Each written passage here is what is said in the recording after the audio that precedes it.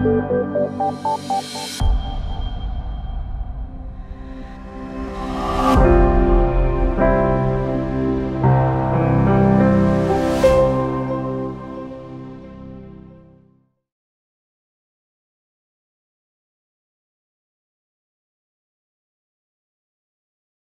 will try a little bit indeed now to connect what the the new Erasmus Plus and European Solidarity Corps programs, how they, maybe what they have to offer in a way, and how you can potentially use them for further developing youth work in your country, in your environment, in your community. Which is not maybe such an obvious thing to do. And for those of you who have been here last week, you know, we've gone through all the different project formats that the programs offer. I will not do this now, definitely. So I will not repeat what I said last time. I will rather look a bit more broadly at how the programs maybe connect to youth work development. First of all, I would really like to start by connecting to the policy dimension that I think Dragan stopped with in his presentation. How does the policy frame, in a way, how important is the policy frame, and how can you use also larger policy developments at European level, maybe to connect to developing youth work at national level? And in a way, I think this is what the programs, the European Youth Programs or the EU programs try to do very much.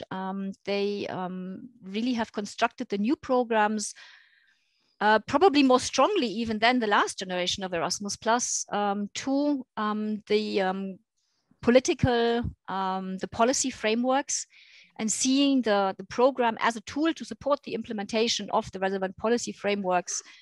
In particular, of course, the European Youth Strategy as the main policy for the field of youth and youth work in the European Union. And the program guide connects very strongly to the European Youth Strategy. And in that context, the program's aim, I mean, as I understand it, I mean, looking at all of these things, all of the aspects together, at supporting the development of international youth cooperation projects, because it's, in a way, it's projects, obviously, that the programs support, and transnational youth cooperation projects in order, first of all, to develop young people's competences and skills. I think that's the very first aim that the programs have, and to develop their competences and skills, in particular to cope with the challenges and the developments in today's societies in Europe. So we've already talked about digitalization, we've talked about green youth work, so those things will come back. I will talk about them in a minute. So that's the first aim, really. The second one is in connection to that, to make young people feel being a part of Europe, make young people feel European, make them feel of what connects them to other young people in Europe. So seeing international cooperation in that context. And of course, Europe in the framework of the European youth programs or the EU youth programs is, of course, first and foremost the European Union. We've been, as SALTO, we've been working with that aspect for several years and trying to see what does that mean in particular for the Western Balkan region, which is a region that is in the process of accession to the European Union. How quickly or how slowly that goes is another question, but nevertheless, this perspective is there.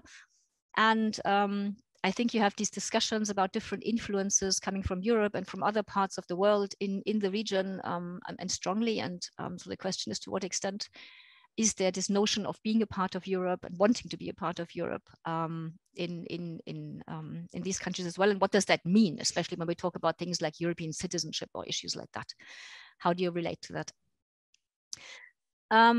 And of course, I mean, in that sense, feeling European, but also taking an active part in the construction of and the further development of Europe. But that can be translated also taking an active part in your society as well as a young person, generally, no matter if in Europe or elsewhere in that sense. And then on a third level only, it's about bringing back the outcomes of international cooperation projects, the outcomes of learning together, learning from each other, sharing good practices, and all of this back to the national levels, back to the local levels, and in order to use them there to develop societies further. And a part of that is also to develop youth work further. So in that sense, I think youth work development is a part of a package in a way, but it's only one aspect of what the programs are trying to do. Nevertheless, it's also strong, it's strongly supported, and by project formats, but also by tools that are developed in the framework of the programs. And I've just checked while Dragan was speaking, I just checked once more in the program guide just to be sure. But of course, youth work is not defined also in the framework of the programs. We're speaking about a European program, and youth work looks differently in across Europe, different systems of youth work and the different practices of youth work, different understandings of what it is. So what the program does is it defines what a youth activity is, and it defines what a youth worker is. But that's as far as it goes. The rest is left open, and that's probably also good in a way.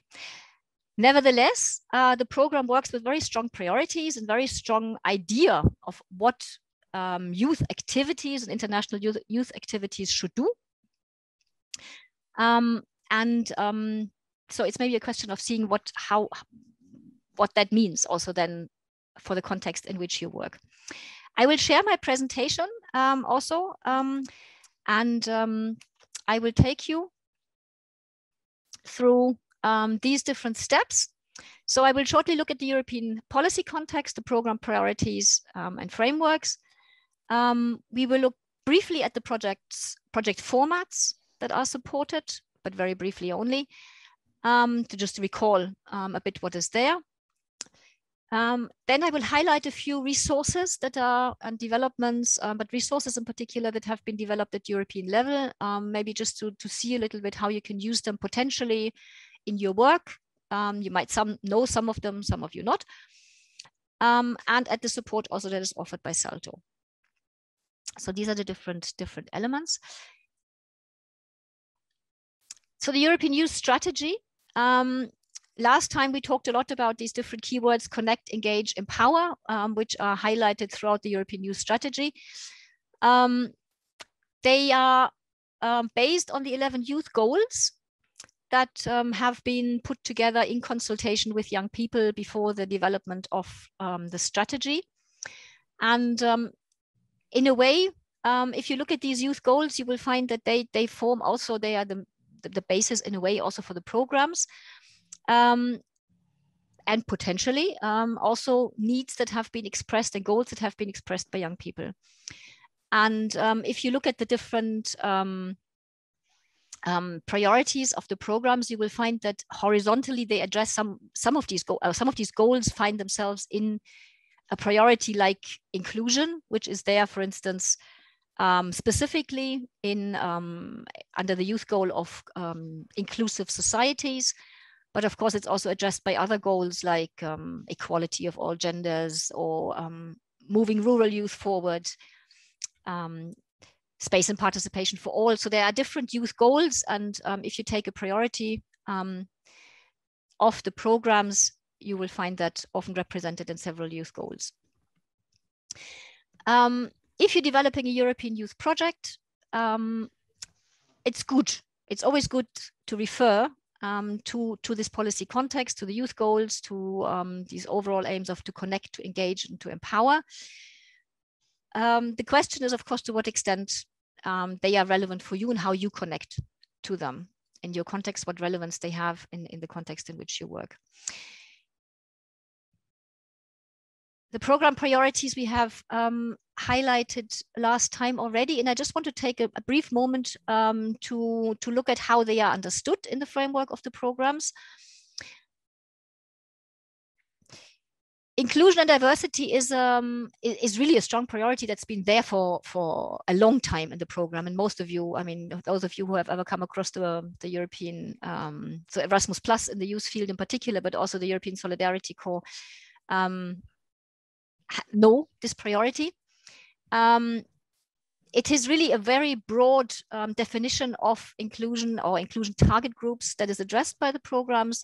The idea being really to better reach out to more participants with fewer opportunities and give them possibilities to engage also at international level or in transnational youth activities, to give them access and to give this access to all young people that face any kind of barrier because of whatever situation they are in, be that linked to health issues or disabilities, be it linked to education or to cultural issues, cultural differences, social barriers, economic barriers, geographical barriers. So you can interpret inclusion really in a very, very broad way, be that because they're living in a rural environment and they don't have access to information, be it because they have difficulties with school and they are not coping with the education system or they're dropping out of school, be it because they are out of work and education, or because they're facing discrimination due to any reason. So it's a very broad definition, and the program basically provides support in terms of funding and in terms of resources to facilitate access to the programs to this target group. Interestingly, inclusion and diversity was not on the list of main topics that Dragan highlighted for now in his presentation in the region. So I don't know to what extent working with inclusion target groups, for instance, is of relevance for youth work development also in or youth activities in the different countries of the region, for instance. We're having a whole session, a whole workshop that will deal with this topic next week? No, this week on Thursday. So here we will look more on Thursday. Yeah. Exactly, we will look more in detail into this. And you will see there's a whole inclusion diversity strategy that outlines the different steps and tools for how one can work to involve this target group better in youth work at different levels. Similarly, youth participation is based on a youth participation strategy. Also to this priority of the programs, we will come back next week. So I will not go into detail into this as well. Suffice to say at this point that youth participation in the programs is defined also in a broad way, understanding it both as youth participation as involvement in decision-making processes, giving youth a voice in these decision-making processes, but also as youth participation in a larger way in terms of the larger sense as civic action, youth activism, young people taking some kind of action with the intention of making a change in their community, in their environment, and so forth. So very broad definition. And yeah, digitalization is contrary to youth participation and inclusion, quite a new priority. It's newly emphasized to that extent in the programs. Of course, the times we're living in, give enough reason to that, I suppose. We're all working very much, we are confronted with issues to do with digitalization in society and the need to understand and to know and to be able to competently able to work with digital tools. This is what the program is trying to promote as well. There is a policy framework for that as well. And it's about developing skills and competences, but it's also about then actively taking action, engaging learners to actually use tools and to possibly even develop them further. Yeah. Last but not least, environment and the fight against climate change. So what is also called green youth work is another new major objective of the new generation of programs.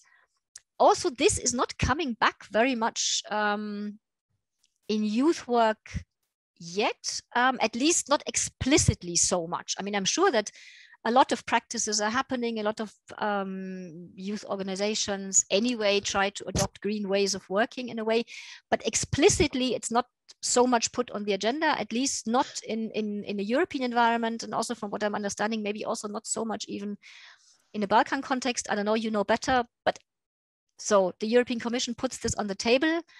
And again, it's about building knowledge and skills and attitudes around climate change and sustainable environment. It's about changing behaviors of people in terms of consumption habits, lifestyles, and so on. It makes support available for sustainable transport modes. And it really calls for engaging in fields, in fields and in areas that are important in order to sustain the environment, sustainable growth, climate, and so on. And of course, in this context, particular attention is given to rural development.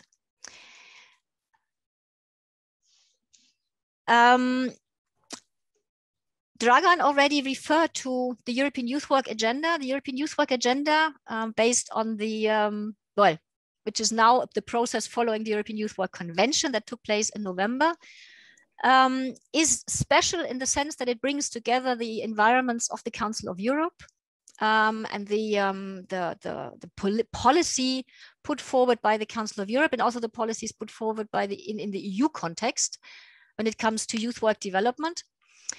And puts that together into a framework for youth work development in Europe according to 8 different priority areas.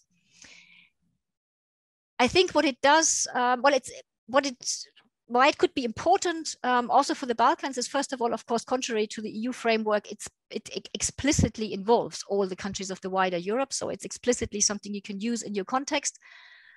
And it also, the idea is also to set in motion a process of active implementation of these priorities.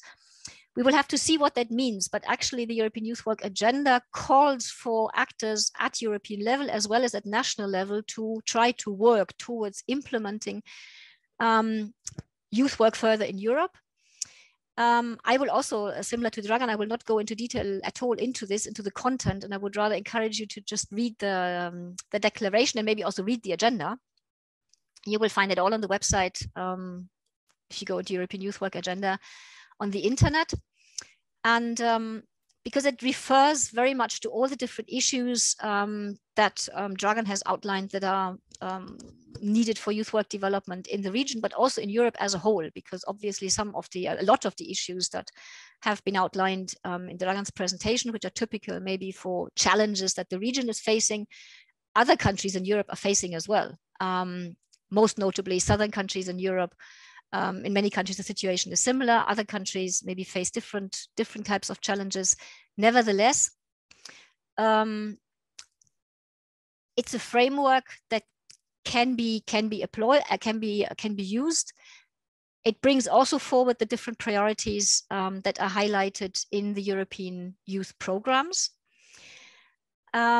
And it calls basically for developing youth work, bringing and looking at where there's a need to maintain and where there's a need to develop further, to adapt practices from other countries, to share good practices, to work together with other sectors and see what benefit they can maybe bring to taking developments forward, and also to innovate where it's needed. Yeah. In quite some of the countries across Europe, national groups have formed, bringing together main stakeholders who are looking at this and trying to see, okay, what can we now do to take processes further in our own country? Examples of this, I think, exist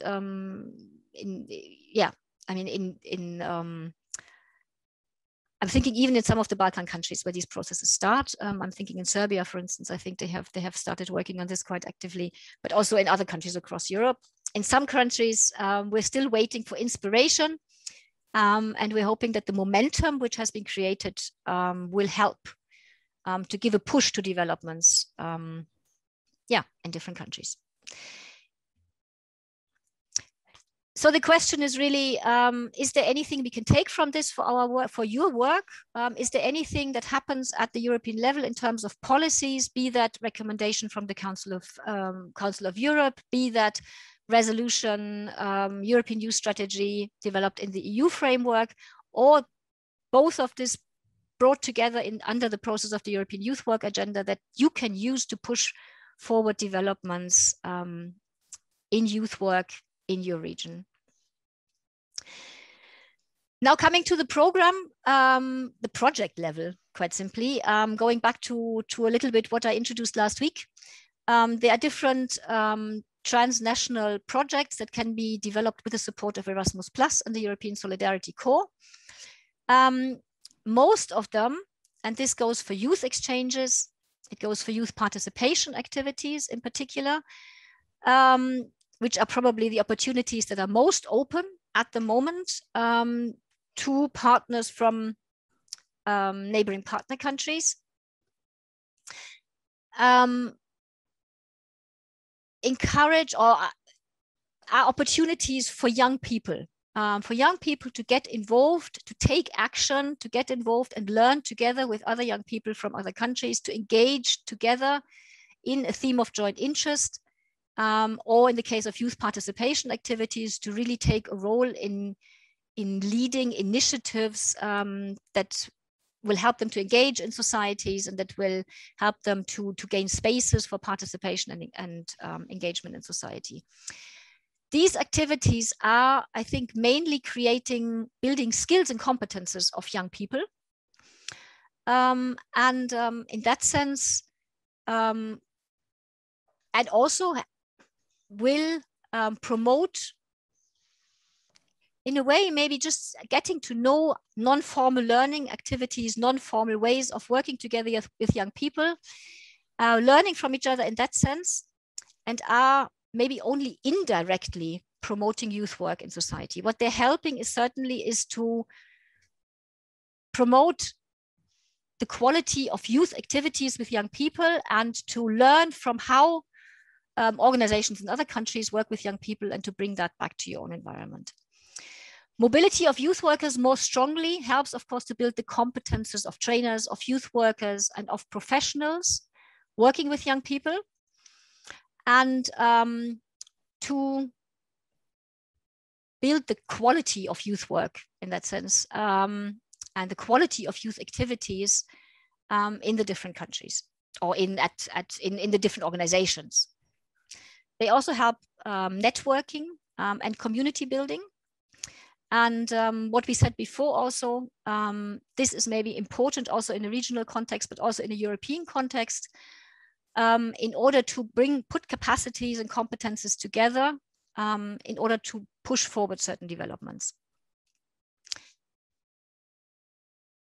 At the level of cooperation between organizations, the program offers cooperation partnerships and capacity building activities. However, as we already said last week, only to a limited extent at the moment. We're hoping that in particular capacity building activities will be introduced again next year, so that they are existing to the same extent as they did in the old programs, and also would then hopefully offer again the possibility for organizations in the Balkans to apply themselves for projects, which is an important aspect, since at the moment it's only possible to be a partner in a project.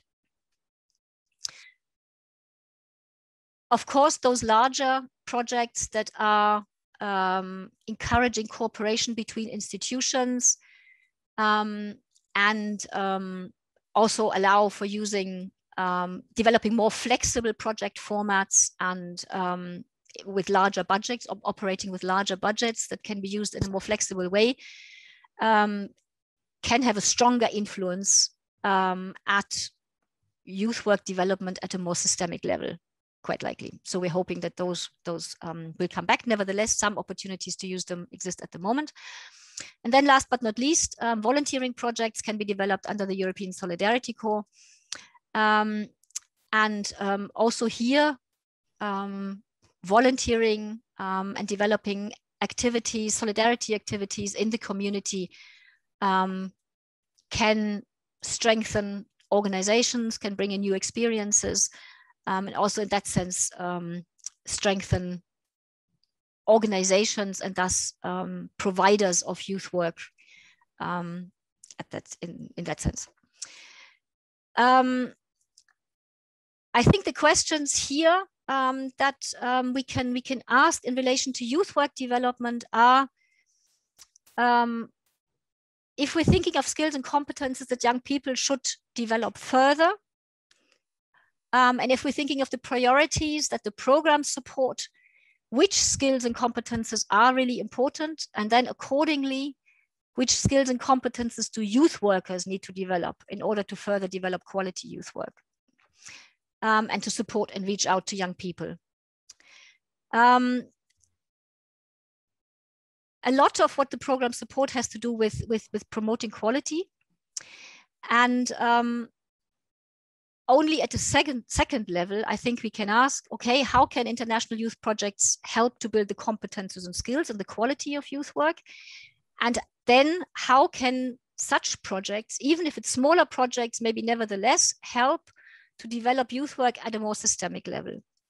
How can, for example, exchanges of youth workers be used to address main challenges maybe that are faced, for instance, and how to address them, or what competences or what skills can be developed further, or what areas do we need to tackle, for instance, to work more, involve, for example, young people with few opportunities more in youth work in general, or what principles and values are the ones that we want to actually promote in youth work in order to maybe define more what could be the essence of youth work in our context. Questions like this.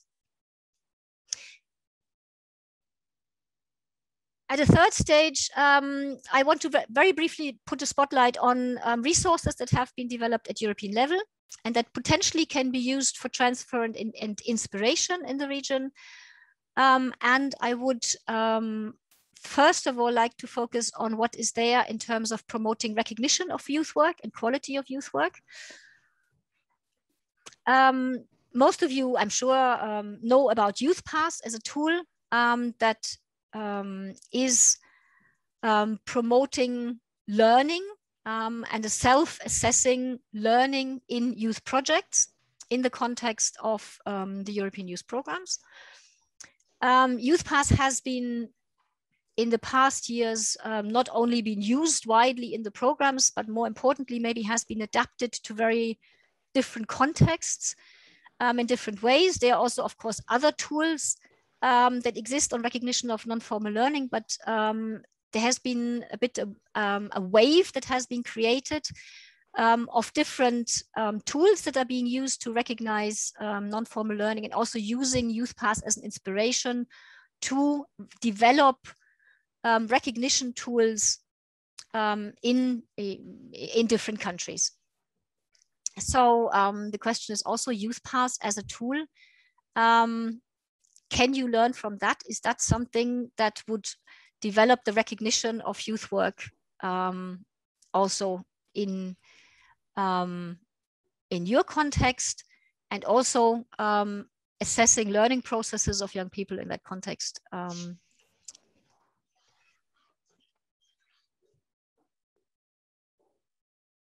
At the European level also, in the framework of a whole strategy on promoting quality in youth work, competence models have been developed, in particular by SALTO Training and Cooperation. And I'm sure you have looked at one or the other of them, but also here, it's a competence model for youth workers and the competence model for trainers to work internationally. So these competence models, first of all, outline competences that youth workers or trainers need in order to work in an international context. So they're quite specific. They're also quite detailed, really outlining what a youth worker would need in terms of skills, in terms of attitudes, in terms of knowledge, and so on. Also for those models, it's maybe worth thinking to what extent they can inspire when you're looking at developing occupational models occupational standards for youth work in your country? How can you maybe use these models as a source of inspiration? Again, it has been done already, but maybe there's space for further looking at them.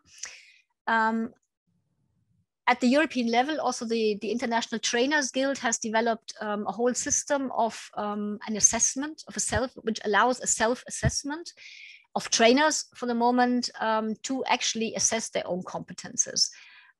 So to actually use this competence model in a way of seeing how they potentially carry out their work in accordance to the standards that are set in this model.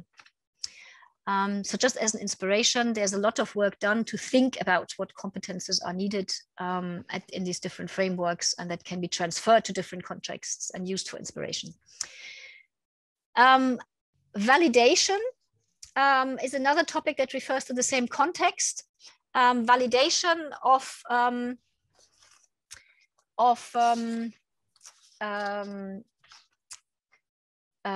competences and learning.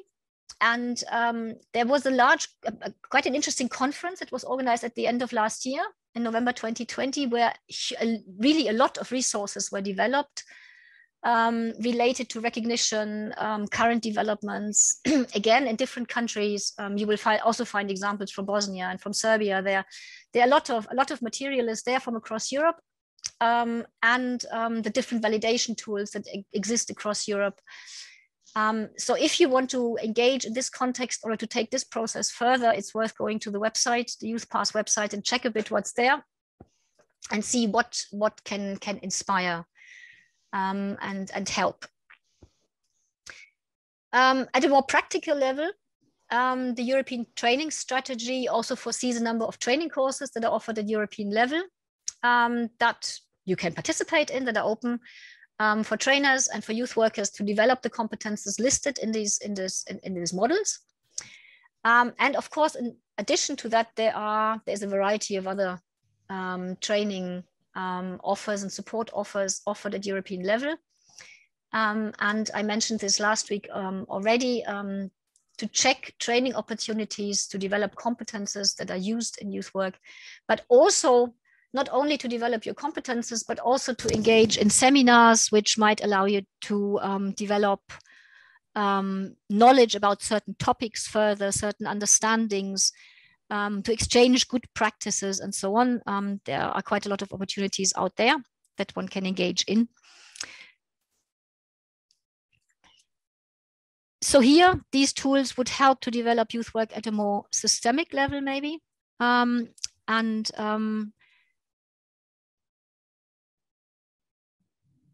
Next week and also on Thursday, we will look more of this also from other perspectives and complement the picture. SALTO South East Europe, and this is what I will stop with after, what I will end with, is in the first place there to support participants from Western Balkan partner countries in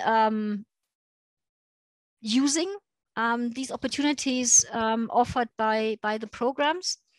And I think we can do that in different ways. And here we're at the moment, I take the last point maybe first, really thinking of what should be the priorities of our work for the next years.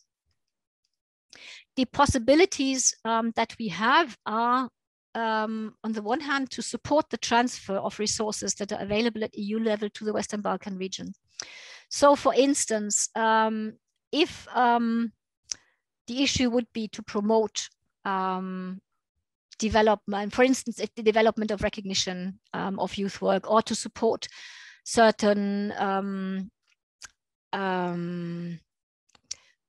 developments in related to certain thematic areas, or whatever it could be, SALTO could probably help to facilitate more what is being developed in other countries, to see what are good examples of practice, but also what is there at the European level and how this could be used in a regional, but also at the national context. For instance, in 2000, I don't know, a few years ago, 5-6 years ago, we organized a regional conference on recognition where we brought together a lot of stakeholders from the different countries to discuss what's the state of recognition of youth work in the region. And there were follow-up processes in the different countries organized afterwards. Now, this is a few years back.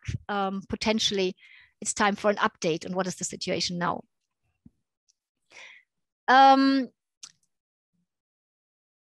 We organize particular activities, specifically targeting partner countries, together with national agencies. And we also cooperate in several longer-term frameworks with national agencies that promote particular thematic areas such as participation or such as inclusion. But for instance, we're also cooperating in the framework of putting the European Youth Work Agenda into practice. These strategic partnerships are in the process of being developed at the moment. And we have also created one which particularly looks at supporting cooperation with neighboring partner countries. I would maybe just highlight that in June, we are organizing a consultation process. That means we will invite stakeholders from the different countries, the partner countries in particular, so the program's partner countries in the Western Balkans, to reflect with us and among themselves, first of all, what priorities they would see for youth work development in their country.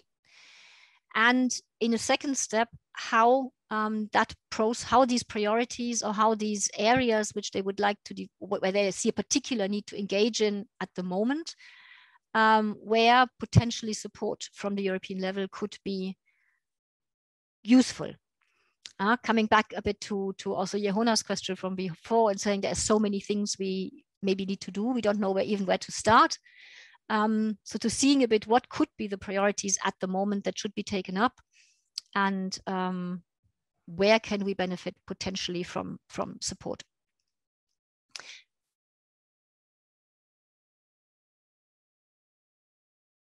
For instance, one of the priorities we see for the next years, which we could potentially discuss just as an example, is that there is a lot of focus now being given at the moment to supporting youth work at local level. And interestingly, a lot of resources are being made available at European level at the moment for doing this. There is a whole long-term project which has been supported now for several years, since 2016. And that has developed resources and also a charter, for instance, on local youth work to take further to support youth work at local level.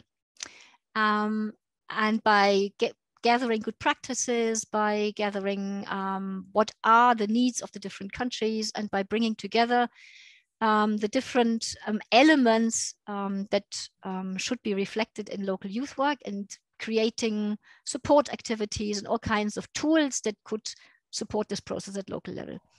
And just as an example, this is something we're thinking of really getting more involved in, so that we can also maybe support this process in the region. And we know that this has been taken up also by the Serbian National Agency already. The charter has been translated into Serbian already, but also into Bosnian and Albanian, Montenegrin. We've done that already with the support of also our contact points in the region. So this is just an example, but there can be many other priorities that we can address in the coming years. These are our contact details. I'll just repeat them from last time. If you would like to hear more about our work, you're very welcome to check our Facebook page, to subscribe to the SALTO newsletter, and of course to check on our website what we're doing already. And to see how some of the resources that have been developed already in the past years can help you to move forward.